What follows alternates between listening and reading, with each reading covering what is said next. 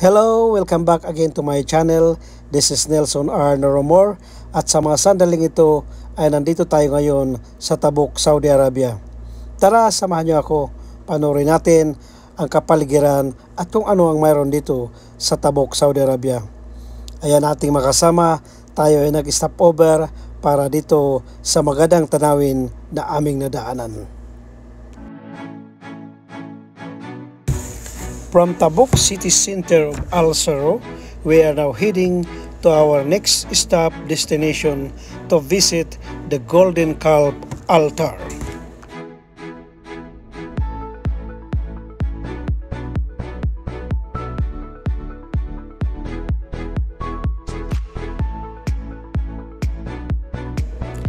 From my right side, we are just passing now the Millennium Hotel in Tabuk.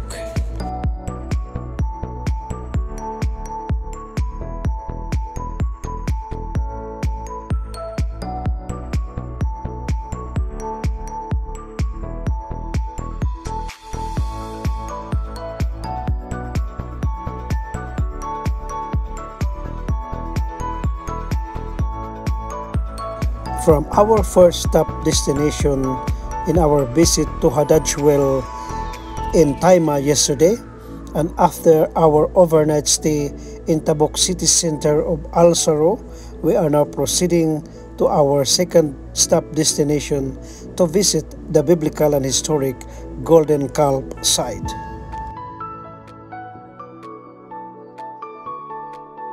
It is expected that we will be traveling about 2 hours from the city center going to the Golden Calf site destination with an off-road, rough road to travel in less than 1 hour.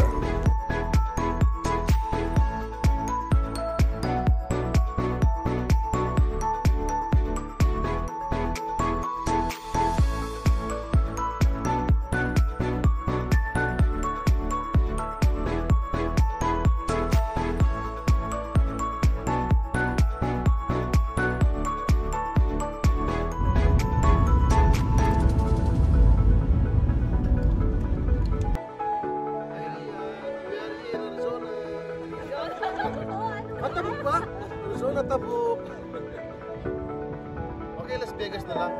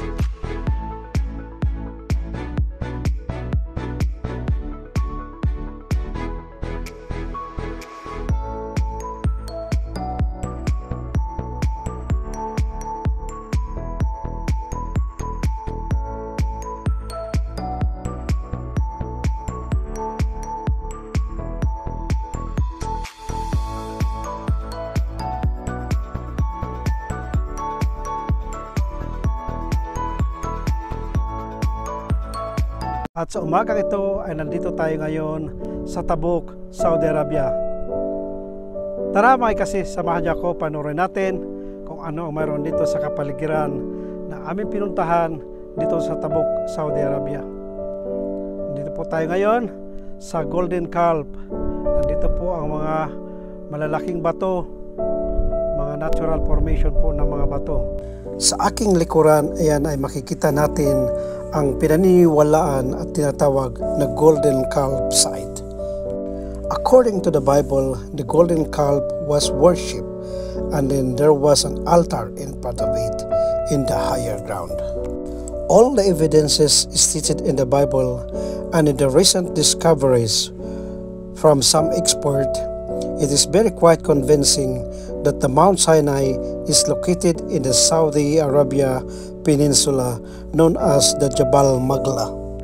And from 1,000 years ago, the Saudi Arabia authority protected this area from the outside world, and up to this date, the area is wide-gated and restricted for entry to the general public and was declared as an archaeological area site.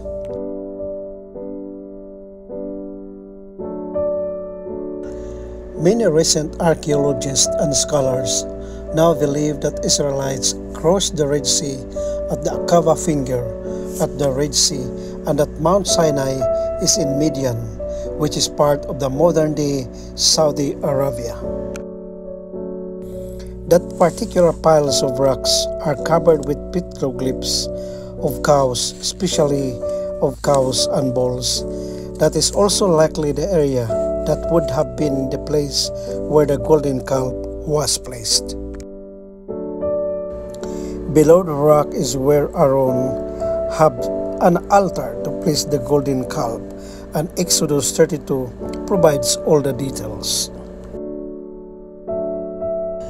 When Moses went up into Mount Sinai to receive the Ten Commandments, Exodus 24:12, he left the Israelites for 40 days and 40 nights.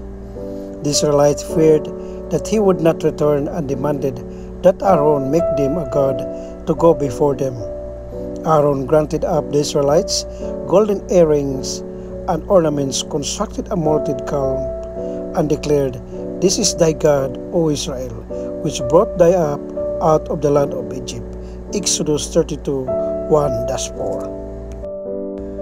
Because of our limited resources, we could not get the aerial overview of this golden calf altar. Aaron set us the golden calf altar, which all Israelites worship before it. On the top of this rock is the main rock that shows the flat spot which the golden calf might have been placed for all the Israelites to see.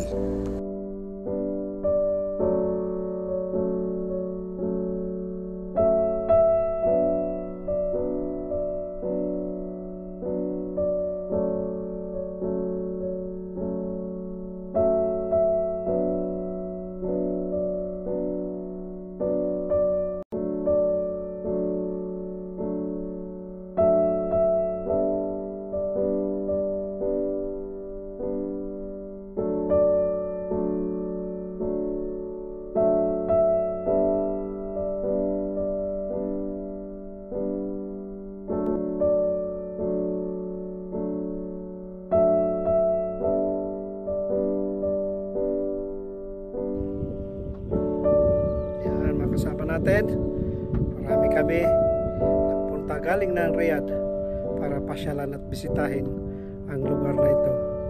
Yan po, bulubundukin po ang kapaligiran natin na mga bato na parang karagatan ito noong unang mga panahon.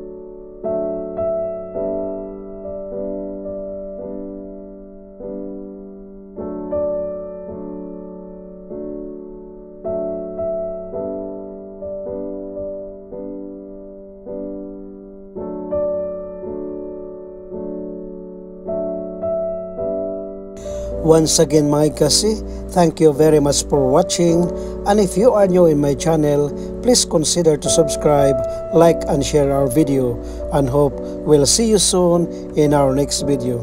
Thank you, goodbye, and God bless you.